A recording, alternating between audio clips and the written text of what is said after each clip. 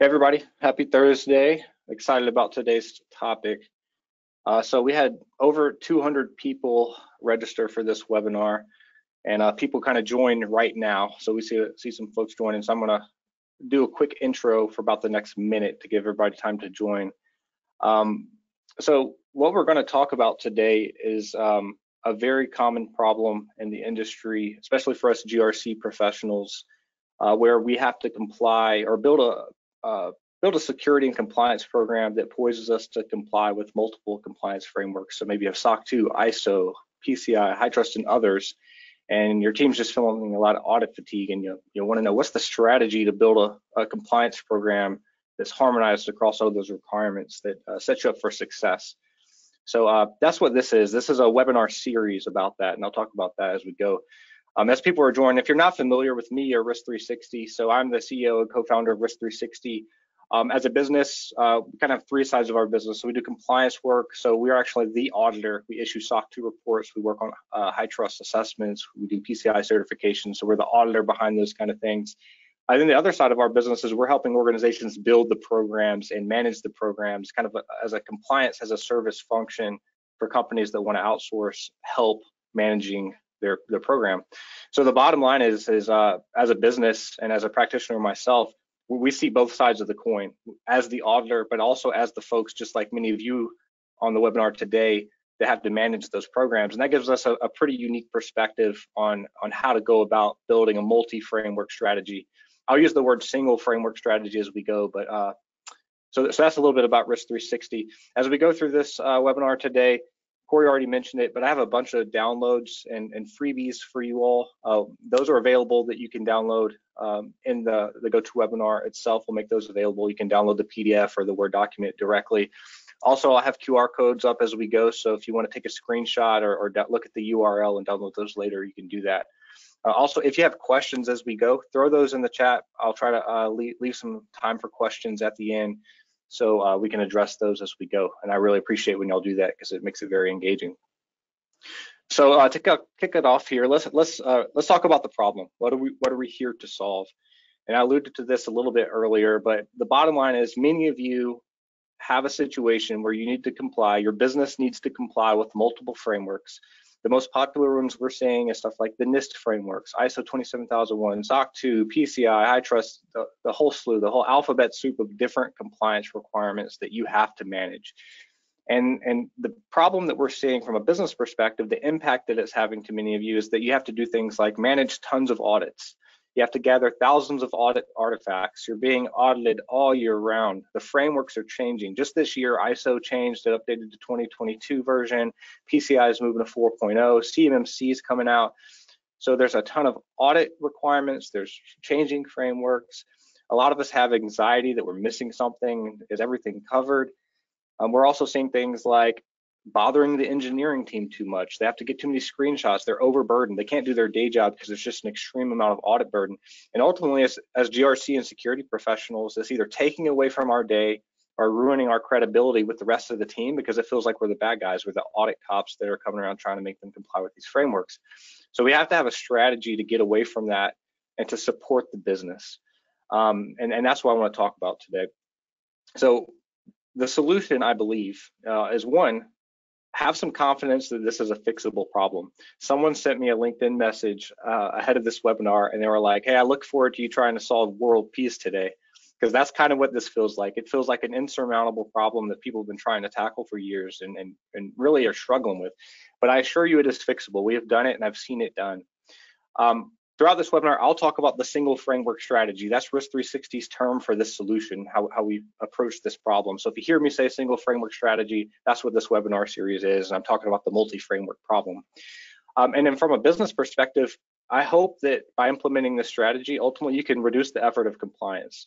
That means your team's effort in particular, your security and GRC team's effort, but also the effort of your teams like your HR team, your engineering team, other people who are impacted by audits. And by saving time, you're going to save money. You're going to save your business money, and you can reinvest those dollars and time back into value-add activities that are beyond compliance. And I hope that you can also reduce risk. That's why we're in this business. We want to implement things that make sense for the business that also happen to help us comply. And as we go through this, this is going to be stuff that you can apply in the real world. This is not theoretical stuff. These are things that I have done myself, or our team has done for companies, and I know it works. It's practical stuff that will help you implement this strategy. So what is the strategy? All right, so this is a 4-part series. Throughout this year, I will be presenting each of these 4 parts in a series format. Then we're going to combine all of this stuff into one course that you all can take for free, probably post it on YouTube, and also as a ebook or a guide that you guys can apply to your organizations. But this is part 1 of the 4-part series. And we'll be doing the other 3 parts over the course of a couple months, so stay tuned for those. But today I want to talk about governance. I want to talk about this is really the prerequisites to having a successful single framework strategy. And as we go through this framework, I'll be providing tools that you can download or go out there and use. And occasionally I'll refer back to something Risk 360 has. For example, we have a platform, Phalanx GRC. I think about half of the attendees today are Risk 360 customers, so you're already using Phalanx. So if there's a tool available to you or something available to you in Phalanx, I'll refer you back to that so that you can get it. And otherwise, it's going to be a downloadable that you can get, or just a strategy you can pull off at your organization. But again, 4-part series. Make sure you register for the rest of these 3 parts. And today we're going to talk about governance. So governance. I think there's 3 elements that are prerequisites to pulling off a single framework strategy when it comes to governance. I think you have to establish context. You have to make sure you're aligned to the business. I'll talk a lot about that. This is the step that is skipped. You can't drive organizational change unless you do this. Then we're going to talk about actually setting up a governance structure. And I'm going to talk a little bit about security org structure. I think there's some things that might surprise you on what you need to do, and some tools that will be very valuable for you as we move through this. So number 1, context and business alignment. So what does that mean? So what I've seen at most organizations is this is the step that is skipped. We start to think that pulling off a single framework strategy is about mapping control frameworks. The most common question I get is, do you have a mapping between SOC 2, ISO, PCI, etc.? The answer is yes, we do have a mapping, but that is not how you pull off this strategy. The way that you effectively pull off a single framework strategy is by the ability to have the appropriate infrastructure in place, the people infrastructure, to get management buy-in and drive organizational change. And it takes careful planning on the front end of this to be able to pull the strategy off. So that's why you can't skip this step. This is mandatory. So this is where a lot of you are probably going wrong. You're not thinking about the people, the change management, the systems and processes I have to have in place to pull this off. So I'm going to talk you through some of those things. I think there's 3 things when it comes to context and business objective alignment that you need to think about. 1 is, what are your business objectives? Do you know? So we'll talk about that. I want to talk about the scope of compliance requirements. Sometimes mapping between frameworks seems like an easy job until you start thinking about the nuances between the compliance requirements, the scope of each, how do those harmonize? We'll talk about how to pull that off, and then also audit timing and timing of the implementation of your program. So these are the 3 things that I think encompass context and business alignment. So let's talk about business objectives. I think this is the number 1 mistake I see GRC professionals make in terms of steps that are skipped that would be highly impactful to pulling off the strategy. And my question is, do you all know what your business's top objective is, or top 3 objectives? And when I talk to most security and GRC professionals, they do not know. Maybe they have some loose idea. Maybe they heard the CEO say something on a conference call. Maybe they have a printout or a 1-pager, but they're not exactly sure what the business's top objectives are. Maybe they're in acquisition mode. Maybe they're trying to grow top-line revenue. Maybe they're trying to do something, but what is that thing that they're trying to do? And once you understand those handful of things, the second question is, how does your security and compliance program support them? And I will promise you that your security and compliance program absolutely supports those business objectives. It's just a matter of uncovering them. And the reason you need to know this is because this is how you're going to drive organizational change and get buy-in across the business to pull off a single framework strategy. And I'm going to give you some tips how to uncover this information and how it relates directly back to the single framework strategy. So from my experience, when we think about a single framework strategy and a business objective alignment, there are 3 things that always map back to the business's objectives. And the reason that you exist as a GRC function or a compliance function, a security function, is your goal is either to support risk management. So I want to reduce the risk of a security breach or the likelihood of a security breach, the impact of it. You exist because you want to support customer trust. So you need a certification to support the sales cycle. Maybe you're answering security questionnaires. Maybe you're supporting the product. Or your job is to reduce cost and complexity. So you're making the complex compliance requirements simple, and you're reducing the efforts to comply. Those 3 things will absolutely support your business's objectives. They don't want to breach, they want to sell more stuff, and they want to reduce cost and complexity. The best objective statements I've seen include these elements. So I have an example up here. This is GitLab. I'm showing you GitLab's example because they actually make it public on the internet. So this is public information. But they're a great example of a security vision and mission statement that directly aligns to these 3 functions. And I would say every world-class security organization that I've seen are crystal clear about their alignment to one of these 3 or all 3 of these things and map that back directly to the business objectives. And the reason that matters is because this is how you're going to drive organizational change. When you're talking to the CTO and you want to do a single framework strategy and you're trying to get their buy-in, you need to say, hey, this is going to save your engineering team thousands of hours. It's going to save us $100,000. It's going to make it so easy for you. Well, that's a cost and complexity reduction reason. They're going to love that. Or you might want to say, hey, look, by this single harmonized strategy, we're going to really reduce risk. We're going to create a control framework that really supports the business and our actual processes. It's not going to be a compliance check the box. So we're going to actually reduce risk. Those are talking points that you need in your arsenal to be able to articulate to business leaders so that when you need to engage them to make this happen, you can. So if your organization hasn't went through this process yet, you don't know how your security and GRC function maps directly back to business priorities, and you can't easily articulate that, I have a downloadable coming up. You can also download it if you're watching the webinar and you're in the webinar live right now. You can download it. It's called the Security Team Operating System. And there's an exercise in there that will help you uncover your security vision and mission so that you can articulate it back to others. And I'll show you a link to that here in just a second, or you can download it. So that's step 1. Don't underestimate this step. And then step 2, when it comes to context and business alignment, is thinking about the scope of compliance. So I have a very simple example here. This is a very common setup. Maybe your organization has a few business units. You have corporate shared services. You offer a SaaS product, and maybe you have a consulting practice that does one-off consulting engagements. And this is what you need to get certified ultimately. And what you find out is you have an ISO 27001 program that everything is required to get certified. It has to have the whole scope. Each of them have business requirements, customers requiring the certification, etc. where you have to have the whole organization certified. All right, that's good information. That's my scope. But then you also have a SOC 2 report. Well, it turns out your SOC 2 report only covers corporate shared services in the SaaS product. The consulting practice is completely scoped out. And then lastly, you have a PCI requirement that you've done a really good job of scoping that down to only the SaaS product. You need to know this because as you create your harmonized control framework, each control might have different applicability. For example, PCI has a requirement that you do penetration testing and segmentation testing. Well, in this case, the only part of your business that requires that segmentation piece for PCI would be your SaaS product, not the whole organization. Or ISO 27001 has something called an ISMS, asset management system. Well, you know that needs to cover the whole organization.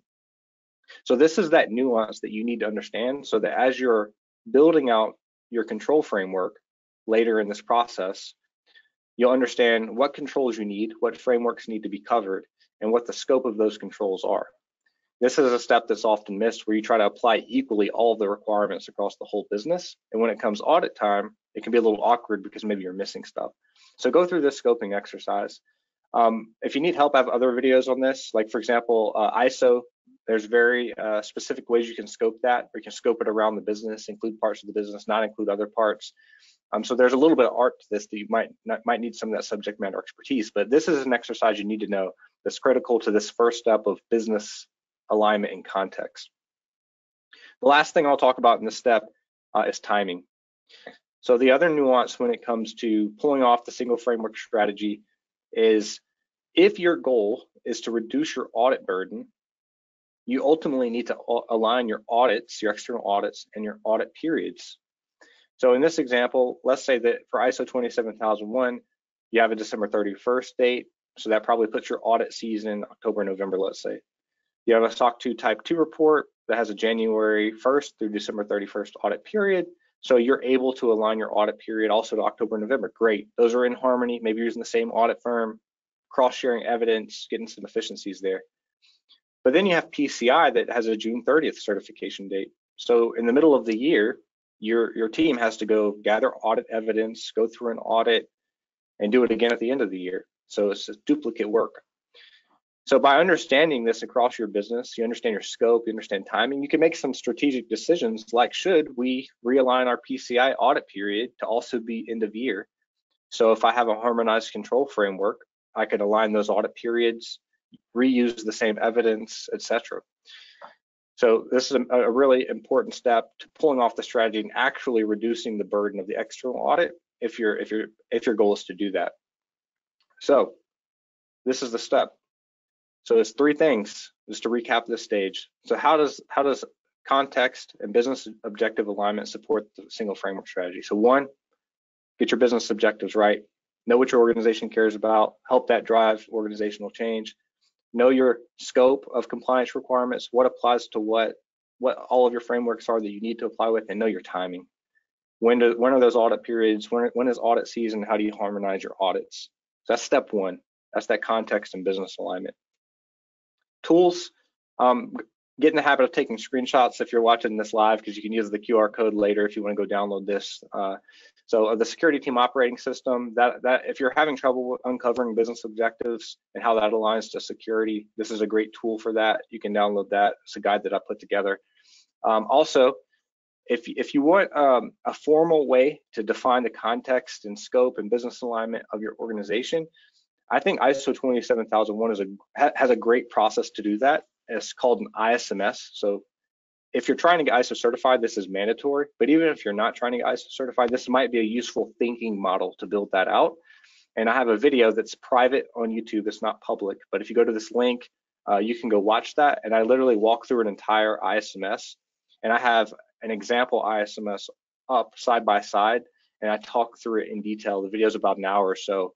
Actually, I think it's about 20 minutes, pretty short. And it will walk you through everything you need to know to kind of think about this. I think it's a great guide.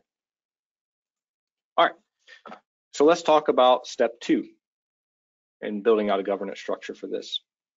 So step two for me is security program oversight. So why do you need security program oversight, and what does that mean? So for one, know that security program oversight is required by every major security framework. So if you're doing NIST, if you're doing SOC 2, if you're doing ISO 27001, they all require it. So this is an audit requirement, period. So you have to do it anyway. But it's also a very useful and meaningful tool if you're trying to build out a security or a single framework strategy. So number two is the governance structure is going to help provide oversight and decision-making for the single framework strategy. It's a forum to make those decisions and to drive organizational change. This will be a theme in this governance thing. So you need the right people at the table to make these decisions. So two things. So one, I suggest that you form an information risk council. That might also be called a security risk council, an information security committee, whatever, but it's some governing body. I use information risk council to make those decisions, to authorize things, authorize policy. We'll talk about what all it does here in a second, but you need to form that. And then number two, you got to have a cadence of accountability for the information risk council. So they need time and place to be meeting regularly to hold business. So what does an information risk council do? So if you don't, where I've seen a lot of organizations get stuck is they don't have a formal place to make decisions.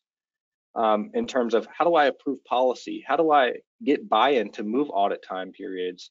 How do I confirm scope and get buy-in on that? Who signs off on reports?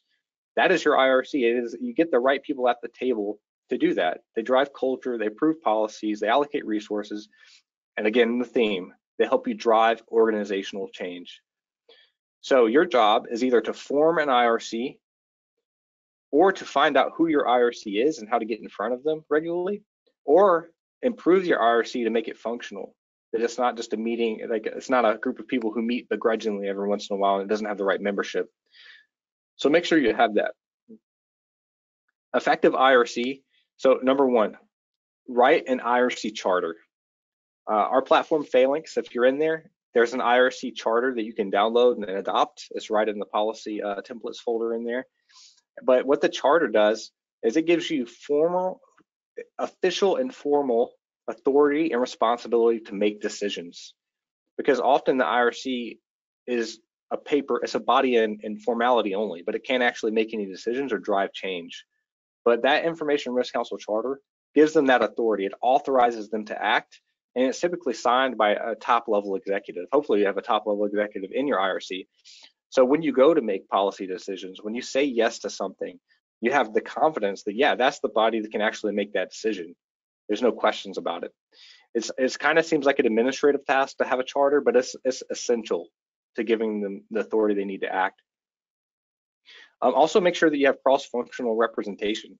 So I've seen a lot of IRCs that are just like the security leader and their manager. There's no one else. There's no one from technology or product or engineering.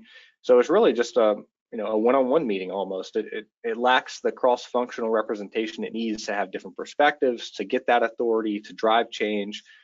And maybe when you're first standing it up, it makes sense to keep it really tight, so just so you can get it out there. But over time, the IRC to be really effective needs to be cross-functional, which means those meetings need to be very valuable. We'll talk about that in a second. And lastly, whoever is a member of the IRC, make sure they understand why this is important. I've been part of many IRCs where people show up to that first meeting, or they learn that they're a part of it, and they're like, why are we here? Why is this important? I'm very busy and I don't want to be part of yet another committee. So, but if you can articulate to them, like we talked about earlier, hey, this is how this committee aligns directly with the business's priorities and how we're solving big problems. Well, that's a committee that someone wants to be a part of, which is why it's so important to follow that first step of business context and business alignment. So get your IRC going. And that's going to be the governing body for a lot of what's to follow in the rest of the strategy and every part of the series. I mentioned that membership matters.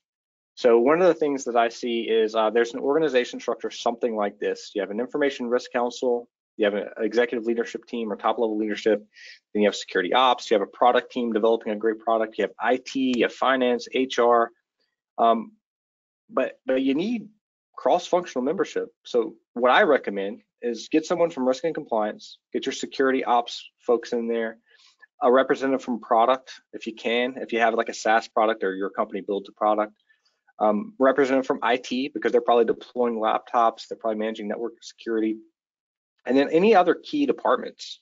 And that's going to vary a little bit from business to business, but maybe it's your general counsel or maybe it's the head of HR, whoever that is. See if you can get them in that room. And what that's going to do is going to set that meeting up for success, but it's also going to mean that you have to be extremely accountable not to waste those people's time and make those meetings, make the IRC a very meaningful thing. But the companies that I've worked with that do this well, it is absolutely worth the time, and it changes the whole game in terms of the effectiveness of their security and compliance program. The second thing when you're talking about oversight is the meeting cadences. So it's not enough just to have an IRC that never talks. You have to actually set up a cadence of accountability and create a designated time and place for that body to talk, share information, and make important decisions. When we build out these programs, so when we go to build out a security program, I usually recommend to start with quarterly. That seems like a good cadence. It's not overly burdensome on an already busy team, but it's also frequent enough to stay up to date. I've also seen some teams do it monthly or maybe start out monthly and then go to quarterly later once you establish a good rhythm. That's up to you. But you really want to make sure that you have that meeting cadence and that everyone agrees on what you're going to cover during that meeting. We have if you're a Phalanx user, there's an example Information Risk Council meeting agenda in there with a lot of slides that you can pull from that'll give you some great ideas. But ultimately, you want that information to be timely, accurate, and prioritized. So whatever decisions need to be made, whatever information they need to make those decisions, they're getting. Where I've seen this go wrong is bad meetings that ultimately people don't want to show up to, or they're very unenthusiastic about showing up to. So here's some examples of some things you should talk about if you're in that meeting. So one, goals. Is everyone crystal clear about the goals that you need to accomplish? So in this example, hey, my goal is to reduce the compliance burden by 1,000 hours and $1 million for your organization by pulling off a single framework strategy. And here's how I'm going to do it. That's a pretty clear goal that probably everybody can get around. But they need to have a clear set of goals. Probably also articulate the compliance requirements. Is everybody aware that you have to be ISO, SOC 2, you have HIPAA requirements, and that's going to impact the business, that there's contracts on the line if you don't do this, that there's regulatory authorities. What are those compliance requirements and how do they impact the business? That's essential. Also the timing of the audit requirements we talked about earlier. And most importantly, this is an opportunity to have influence and drive organizational change, especially by being able to articulate the business benefits and return on investment for any strategy, especially a single framework strategy. Because probably what's happening in your organization is everyone is used to the status quo. The audits drive the activity, and as long as the audits are passed, no one cares that much until the next audit season. Or you have a net new audit program that you have to spin up, and you have to somehow motivate the organization to adopt this new level of formality that they've never done before. Or they really are burdened and everyone's hurting, but they don't know how to fix the problem. Either way, the key is having this group so that you can put a business case together, communicate the plan and the ROI and the needs from this team to ultimately drive the change. So I highly recommend this. This is what I think you should talk about. So this is step 2. We talked about oversight. Remember, 1, form an Information Risk Council. It's got to be cross-functional, a lot of communication. It's got to be on point, talking about the right things at the right time. And number 2, once you form that, establish a meeting cadence so you can create a dedicated time and space to have these very important conversations that will ultimately drive the organizational change you're trying to drive. Couple resources. So grab screenshots if you can. One, I covered in detail how to build out a risk management program. Also, how you can do it in our platform Phalanx. But even if you're not a Phalanx customer, this is highly valuable. It's still very relevant content. And if you're in Phalanx or you want to know how Phalanx supports it, I cover it in detail. I give you the whole system to building out a risk management program, including the IRCs, doing risk assessments, having a risk register. You can watch that on YouTube. It's out there on the link, or use this QR code. The second resource I'm going to point you all to is everything that you need to do this is in Phalanx. We do have a free version that you can check out if you go to phalanxgrc.com and apply for that free account, or if you're a Risk 360 customer or you want to do one of the paid platforms, hop in there, check it out, go to phalanxgrc.com. We have risk council charters, Information Risk Council meeting examples. We have a risk register where you can do risk analysis and bubble up top level issues, a lot of really good stuff in the platform. So if you have access to that and you're not using it, that is a resource you have available to you right now that I hope that you use. And if you don't know how to use it, reach out to us and we'll help you. All right, so this is it. This is the last thing that we're going to talk about today. Number 3, organizational structure. So this is a key element to pulling off the single framework strategy. There's 2 things that you need to think about. One is, what is your security functions?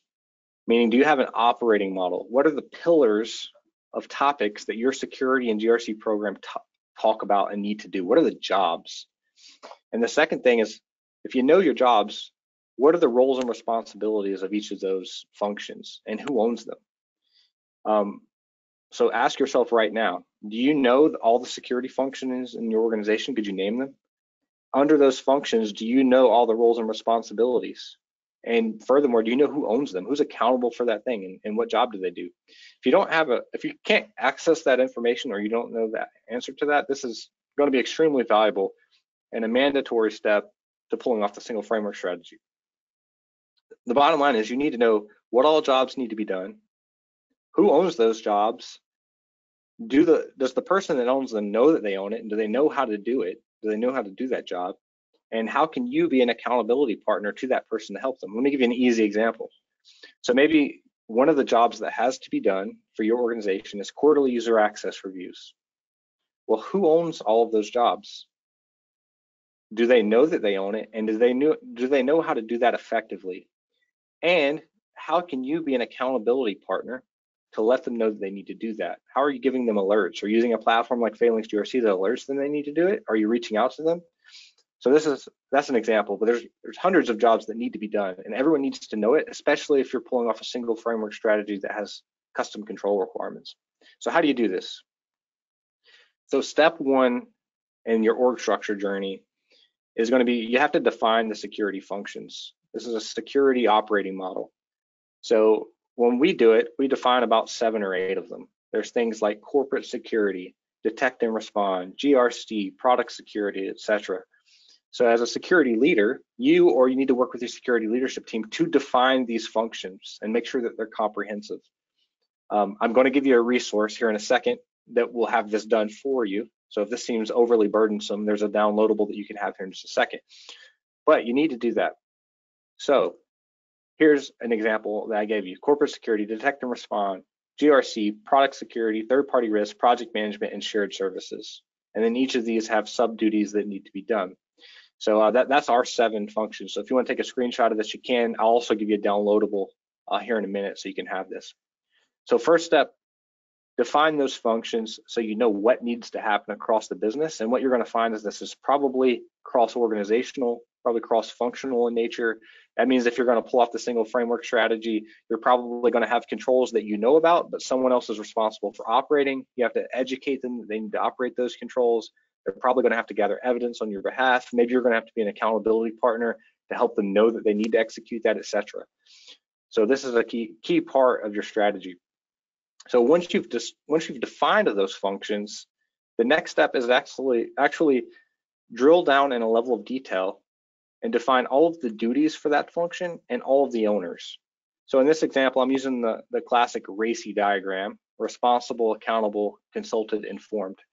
So let's take detect and respond. Maybe there's a couple jobs. You have to do vulnerability management, incident response, and monitoring. Or for vulnerability management, John does it, he's responsible. Jane's accountable, she makes sure it happens. Sometimes you have to talk to Will because he knows a lot of stuff, so you have to consult him.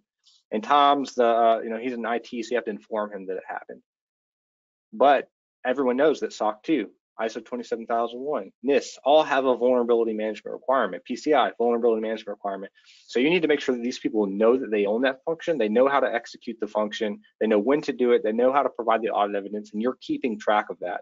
You can do that however you want to do it. Phalanx has some capabilities to do that, but it's an essential. The first step is just defining it. You have to define that. So I'm going to cover a couple of quick examples with you so you know what I'm talking about, but this information is something you can download and work through yourself. I think it'll be a good exercise, uncover some gaps. So let's talk about 2 functions. So 1, executive and governance. So someone in the security and GRC program has to do executive work and they have to govern the program. So for example, who reports to the board of directors or the executive team? So the responsible party, the person actually doing the work, maybe that's the director of information security. But the person accountable for that, maybe that's the chief information security officer. But you know that you have to consult IT, you have to consult other analysts on the security team to get the right data, and then ultimately you have to inform the board of directors. Well, there's a lot of parties involved in operating that control, and it's very helpful for your whole team to know that, so that if you have to hand off that responsibility, if you have to cross-train someone on that responsibility, or you have to track down the information to figure out who owns it, you can do that.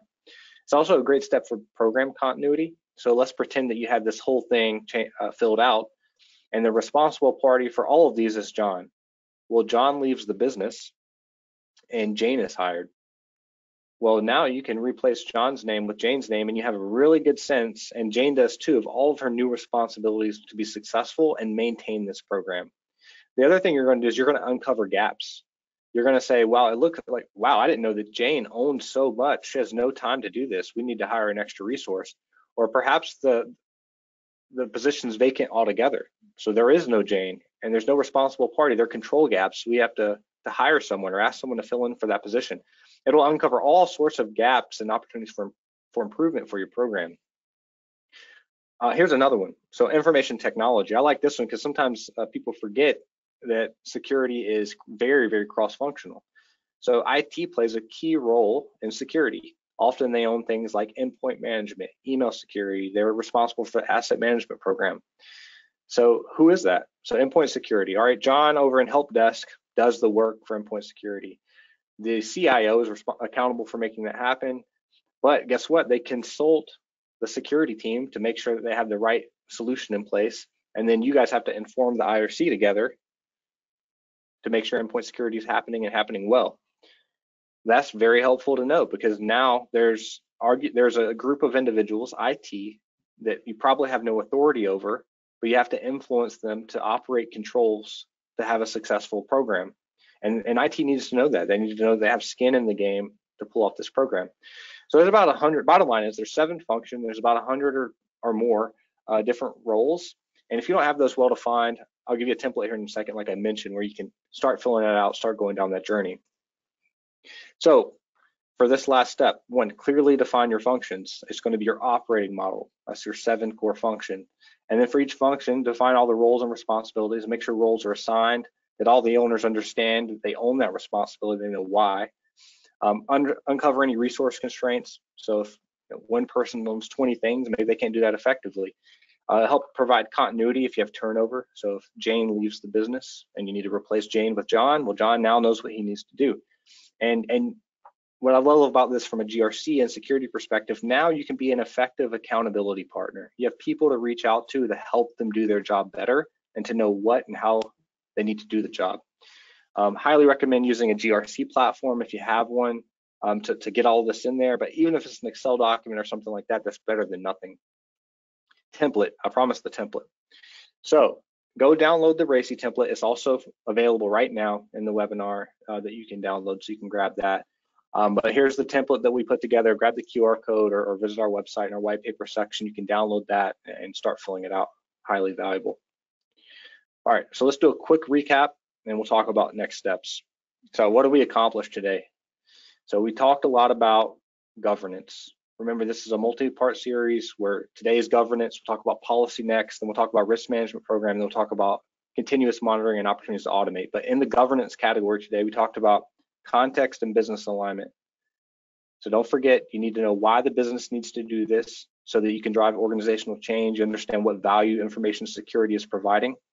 You know which frameworks are applicable to you. You have timing implications, you know which business units, the scope. You have all the prerequisite information to drive this strategy, context and business alignment.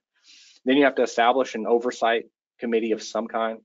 That's through the Information Risk Council and also a cadence of accountability, probably a quarterly meeting cadence with that group so that everybody has the right information at the right time. Again, you can drive organizational change, you can make decisions, you can pull this strategy off effectively. And lastly, you want the right organization structure. You need to define the functions, the 7 core functions, and then you need to define which jobs need to happen, who owns those jobs, do they know that they own them, and do they know how to do those jobs, and can you be an accountability partner for them? Again, this is a prerequisite for you pulling off this strategy. I haven't demoed Phalanx today, and there's a reason. It's because no matter what GRC platform you use, or if you use no GRC platform at all, these steps must be completed for you to set up the rest of the program successfully. And I want to emphasize that you do that. And I'm going to share with you some tools, some of it in Phalanx, some of it as downloadables that you can download, but just remember that. So as a reminder, we covered governance today. Our next step in the series, which is I think what a lot of people really want to get into the meat of, is policy. So I'm gonna talk about policy architecture. I'm going to give you examples of policies, how to pull off a policy structure that's harmonized across frameworks, that actually meets the needs of the business, that reflects the reality of the business, how policy is an opportunity for you to articulate your intent, get it on paper and get it out into the field, how to roll policy out, how to manage it, how to get people to adopt it, all that stuff. I'm gonna talk a lot about policy. That is May 25th. So go ahead and mark your calendar. That's a Thursday. We always do webinars on Thursdays. Thursday, May 25th, I'll talk all about policy. Then I'll talk about risk management. So establishing a risk assessment process, processing risk, uncovering risk, getting risk treatment, driving action plans. Risk management is a requirement for virtually every compliance framework. And then lastly, I will talk about, I know everyone's anxious to get to this, the controls mapping across frameworks. We'll provide examples of that. We'll talk about a basis for control mapping, how to do that, pitfalls, pros and cons, and we'll also talk about how to automate a lot of those controls. And that's where I'll demo a little bit of Phalanx as well, because we have some great automation opportunities in Phalanx. So if you want to stop gathering all of the evidence manually, or you want to continuously monitor your control status, you can do that. But whether you use Phalanx or not, we'll talk about that control mapping and automation opportunities that you can do internally, but also with tools. And that'll be the framework. So again, go ahead and register or at least mark your calendar for that May 25th event that's coming up. That's the next part of our webinar. Last thing I'll leave you guys with before we take questions is there's a summary of this entire strategy. Our single framework strategy white paper that I wrote probably a year ago that will give you a really good overview of what to expect in the series. That if you need some words to play back to your team, some concepts to think about so that you can put the idea to your team and talk about what needs to be done. This is a great white paper for that. It's a bit tactical in some areas, but mostly it's strategic. It gives you the strategy around it. It gives your team something to think about, core concepts, the benefits, if you need to report it up to management and make a pitch on why you need to do this. I think it's a great white paper. I've gotten real good feedback on it. A lot of people help contribute to this and inform those ideas, but you can download that. Also available in the webinar for download right now. Last thing, so I want to go ahead and take questions, Corey. So if y'all have questions, please do throw them in the chat right now. We'll start taking those. I'll keep this screen up right now. So if y'all want to sign up for Phalanx or check it out, you can go to phalanxgrc.com. I mentioned earlier that we have something called the Essentials version. So if you want to sign up for that, try it out for free, give it a spin, go in there and use it, see if it's useful to you. Just check it out because you're curious, you can do that. So I'll leave this up. But Corey, I'll go ahead and take questions if anybody has any. Yeah, Christian, we actually have two so far. And guys, please feel free to go ahead and ask them. The first one is, I am a new CISO looking for any resources that can coordinate myself into my new role.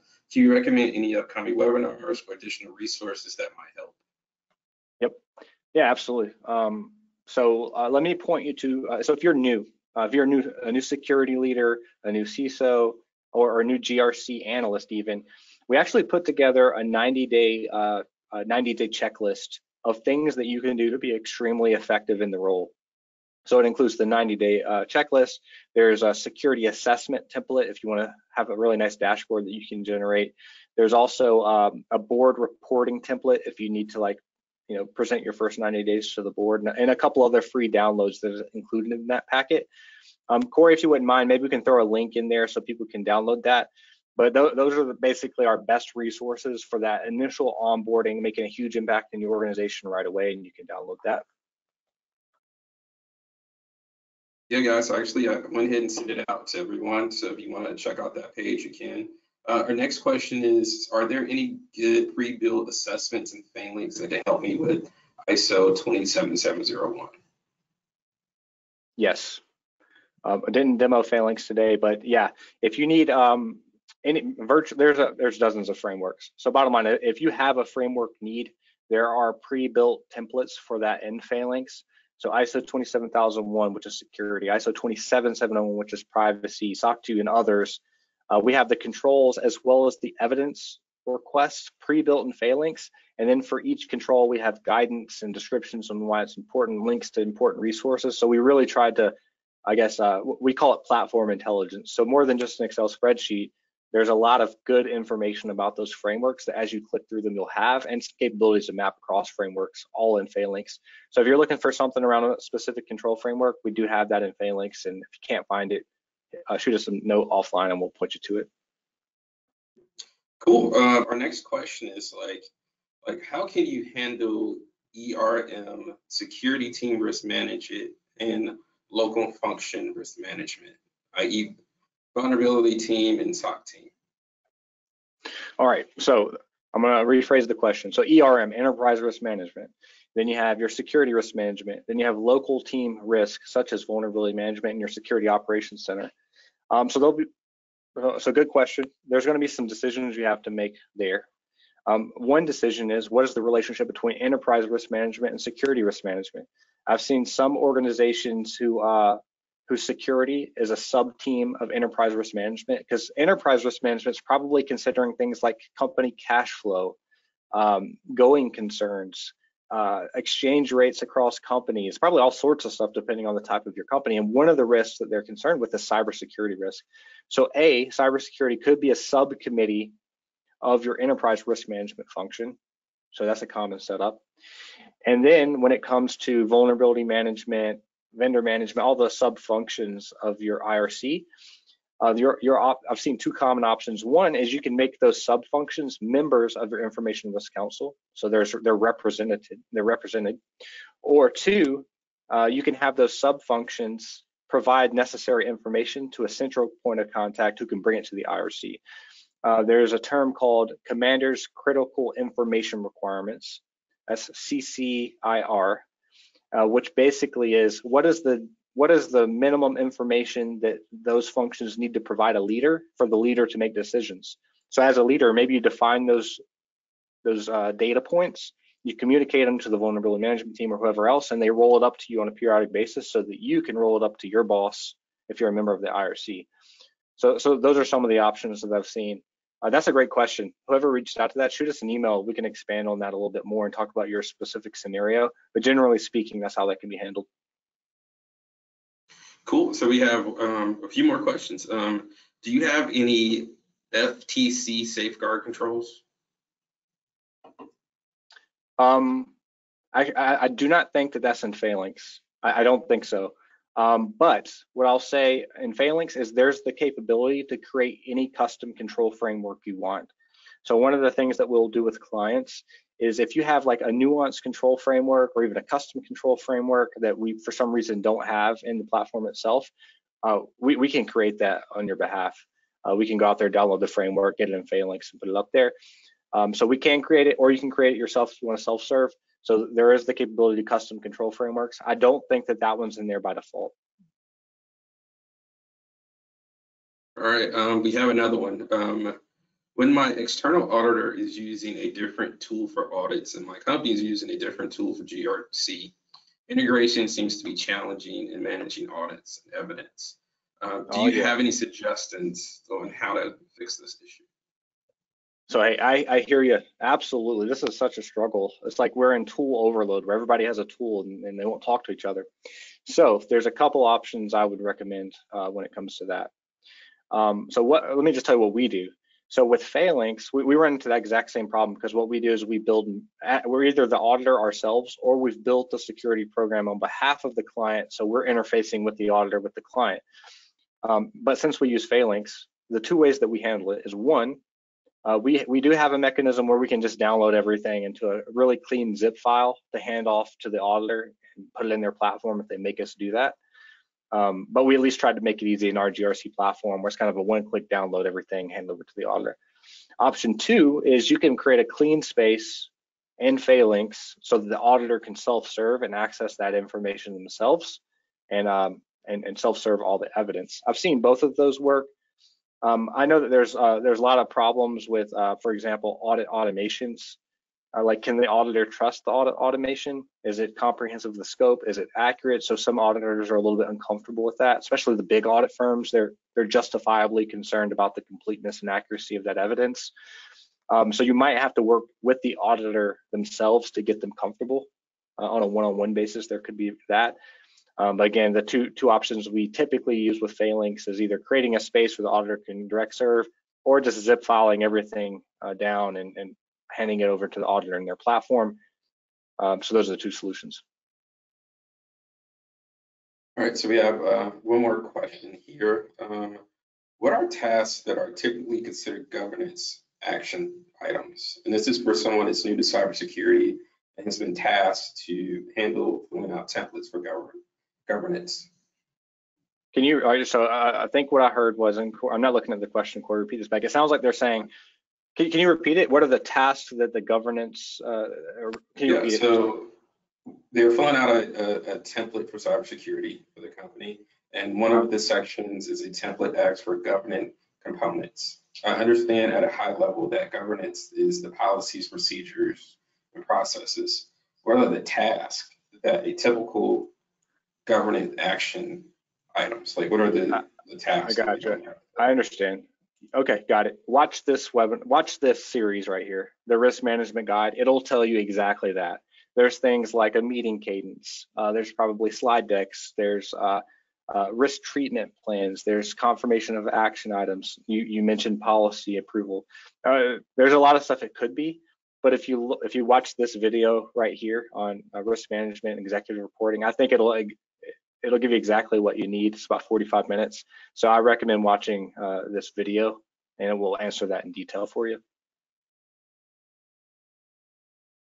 Cool. And I'll also send it out to you in a few seconds.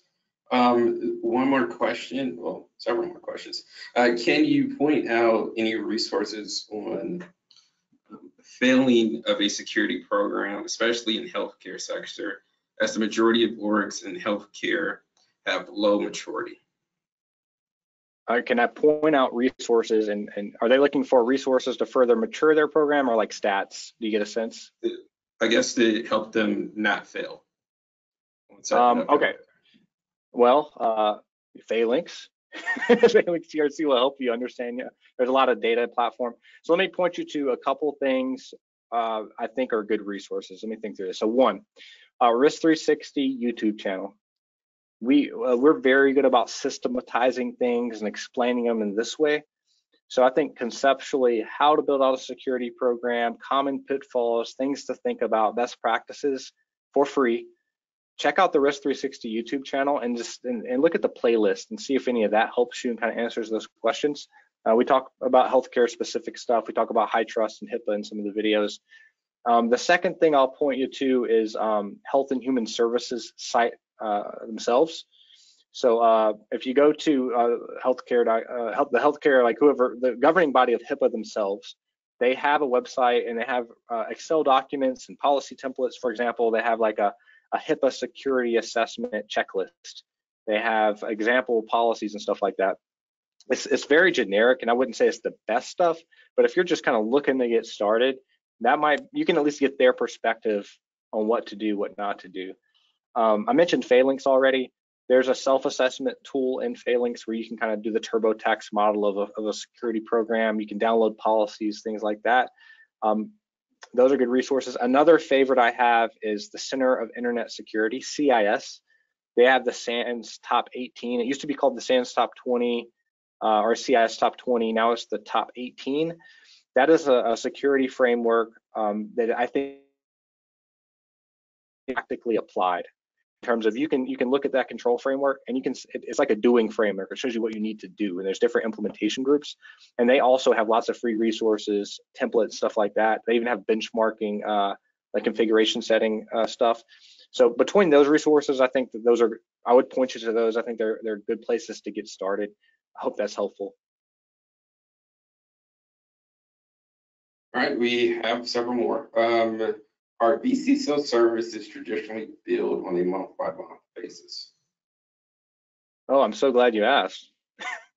So we do have one of the products that we offer as a company is virtual CISO services. The other way to say that is it's kind of a compliance as a service or GRC as a service offering. Whereas if your company has a SOC 2 requirement or an ISO requirement or many requirements, we can come in and completely own that function with you. So we'll help operate controls, we'll help govern it. We have a playbook to do this. And under that model, what we do is we bill monthly. So it's a fixed fee engagement, we bill monthly. We'll do some scoping and stuff to kind of understand levels of effort. But at the end of the day, it's a monthly resource. Huge ROI, by the way. What we find is like it's light years better and more cost affordable and what you get out of it than trying to build the team internally, basically because we've made a playbook on exactly how to execute this. So you can check out our website. If you go to risk360.com, there's like a vCISO page and it talks a little bit about it. But to answer your question directly, monthly. All right, we have You have more questions today. This is a very popular webinar Keep today. coming, baby. Let's go. All right, so my company made an acquisition recently of a company who does not have SOC and only has ISO. My company has all SOC 2, has SOC, ISO, and PCI. How do we do a gap analysis and remediate them to ensure they are audit ready? All right, so I went to this slide right here because this is the scope of your compliance effort. So often when a company acquires another company, there's one key decision at least that needs to be made. And that decision is, are you going to leave that company alone and let them operate autonomously? Or are you going to pull them in and require that they adopt your corporate shared services? So for example, are you going to be corporate security for them? Are you going to require them to use your laptops? Do they have to VPN now? Do they have to adopt your SaaS tools? Because if they do, then you need to govern that. You need to do a gap assessment. You need to have a strategic plan to implement all that stuff. If you're going to let them operate autonomously, well, then you can just do a gap assessment against them as a standalone because presumably they've been operating by themselves the whole time. Most commonly, what I see is a crawl, walk, run approach, where maybe that first year they're kind of operating autonomously. You don't want to mess them up too bad, so you do the gap assessment against them as a current state. And then year two, as they adopt your corporate services, you take note of those and make sure that those are well adopted. For example, you're implementing their laptops, so now you own that control. Now they're part of your IRC, so they need to be part of that control. Now they're adopting your policies and procedures, so they need to adopt that. So there is an M&A strategy to all of this. And if you're seeking certification like SOC 2, what I would specifically do is consider, A, should you do 2 separate reports that first year, just to get them a report, and then maybe in future years do a combined report because the scope will be harmonized enough where it won't disrupt you? Or do you want to go all in that first year and see if there's enough opportunity to bring them into the scope and do one SOC 2 report? We deal with this all the time. We work with a lot of high growth tech companies that are heavy on the acquisition mode. So that's a question I would love to cover in more detail. So if you shoot us a note, we'll walk through exactly maybe what you need to think about, some of the strategic planning elements of that. But at a high level, that's what I would do. All right, cool. We have some more. Are frameworks like SOC 2 evolving rapidly? Will SOC 2 matter in 5 to 10 years? Yes, to both. So let's just talk about the trend real quick, and this is probably the last question because it's going to take me 2 minutes. So the bottom line is cybersecurity is going to be like a $10.5 trillion criminal enterprise over the next 5 to 10 years. That's going to translate in a huge amount of compliance and regulatory requirements for every company to continue to do business with each other. So the writing is on the wall that these frameworks are going to continue to evolve. They're going to continue to be viable. They're probably going to become more stringent, and the requirements are going to change over and over again because technology is evolving so rapidly. So yes, it is SOC 2 and others are going to be viable. They're going to continue. They're going to be more rigid, and you're going to have to do more of it. So everything is more. So there is no avoidance strategy really. If you're a B2B company, you're providing services, especially technology services to another business, this is your reality. And there's huge money on the line for your organization because what you're going to find is you probably can't do businesses with other businesses without this stuff. So yeah, you need a strategy for that. And yes, it's going to be viable. Yes, it's going to continue to evolve. Just this year, ISO 27001 upgraded to version 2022. PCI is moving to version 4.0. SOC 2 is governed by the AICPA. It hasn't been updated in a while. I can guarantee they're going to update it at some point. CMMC 2.0 is out and being adopted. So lots of change. If you're employed in this industry, that's good news. That means that you have a big purpose to fulfill in the marketplace, but it's going to be complex. So absolutely gear up for that. So maybe one more, Corey, and we'll close it down here. All right, this is the last one. What would you suggest as key attributes for an exec reporting for security and data in a healthcare company with over 500 plus organizations under it with one program? Ooh, hey, you need to call me because that's a complicated answer. So for real, shoot us an email. We'll talk about that. Instead of answering that, let me point you to a resource. So we in that ISMS video that we had, we actually cover great KPIs that you might want to consider as a roll-up from lots of sub-organizations up to a centralized security function. In addition, you're probably going to be thinking about things like, do you need business information security officers? So if you're at the top level at corporate, are you going to assign regions to other directors or security officers who's ultimately going to roll up to you? There's a big org structure question here. And also, how common are all of, if you have 500 business units, I imagine they're not all the same. You're probably going to have regional stuff. You're probably going to have big hospitals, little hospitals, pharmaceutical. You're going to have all sorts of stuff. So you have to categorize and bucket them based on risk. So one, there's a really complex org structure conversation to have here and how you want to roll up information and push down information that needs to be decided. Then once you do the grouping amongst all of those, you got to think about specific risk and KPIs that matter that you want to roll up. So that's a great one for a conversation. So if you want to have a conversation about that, shoot me a note and we can do that. I think the ISMS Masterclass maybe give you some ideas. There's also some blog posts and a white paper that we have out on security organizational structure. So if you Google Risk 360 security organizational structure, some stuff will come up. Those might be helpful resources, but that's one that's so loaded and complex, we should probably talk about it if you want to. So that was the last one. Hey, let me tell you guys, thank you so much for being engaged. This was awesome. I love all the questions at the end. I hope this content was valuable for you guys. And what I would really love is if all of you show up again for the next part. So mark your calendars for May 25th. I'm trying to get to that slide so you can see it. May 25th is the next part of this. Go ahead and sign up for that. Prepare some questions, send them to Corey in advance. We'll be happy to help. So again, thank you, everybody. Hope this was valuable. Looking forward to the next one.